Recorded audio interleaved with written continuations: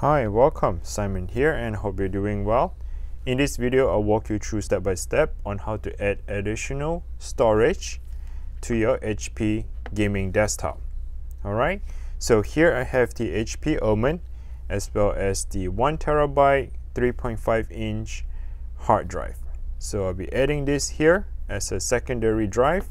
Therefore, I would have extra capacity to put my data over or transfer some of the important stuff in there. Alright, so let's go ahead and get started. And the first thing you like to do is to take a look at the back of your desktop. Here in the back of it, it says internal access. This button right here, you need to press it down and hold it. So go ahead and press and hold that back internal access. While you're holding that button, you can go ahead and lift up the side panel. So this is the glass side of it. So you need to press and hold while lifting up the side glass panel. So when you lift it up, slide it out. There you have it. We just remove the side panel. Now, original hard drive, the original computer that comes with the NVMe drive, the SSD NVMe, as well as the secondary additional capacity, right? So this is the regular hard drive, the 3.5-inch.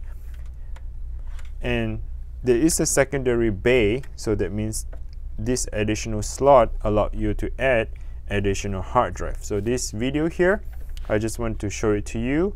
You can add additional hard drive to the secondary slot. So you would have 3 hard drive in total, 1 SSD, secondary A, secondary B. Alright, let's go ahead and continue with the process. So the next step you like to do is to go ahead and make sure that the cable is outside of the bay. So just remove this. Okay, open up the clipper. Now the the power cable and the SATA is outside of the bay.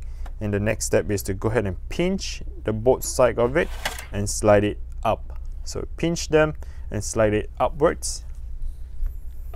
Okay, so here's the additional. This is the hard drive. So what you want to do is you want to align them like so. So the 2 holes would be aligning with the 2 pointers here. So align them.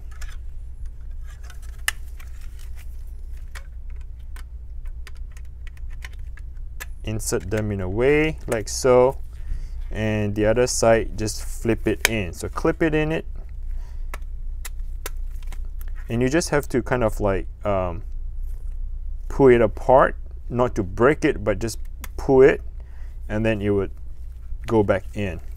Okay, so like so, and there you have it, and you just insert it back in.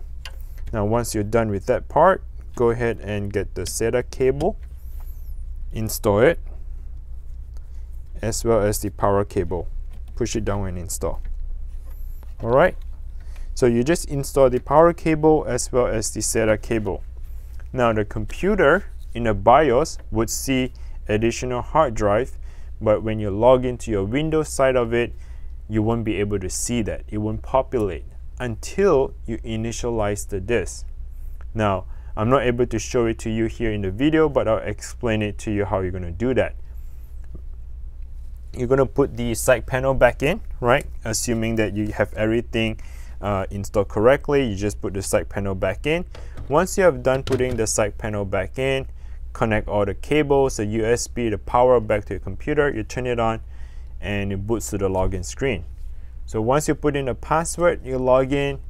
The next thing you need to do is to move the cursor to the bottom left, of that Start Windows icon. The Start Windows icon, you want to right click and go to Disk Management. And once you go into the Disk Management, a window will pop up, and in that window you want to look for the black color on that drive that says you need to initialize it. Okay, so you're going to right click on that and initialize the disk. Once you initialize the disk, then you would have the additional hard drive. Alright, I hope that this video is helpful. Thanks for watching. Until next time. Bye now.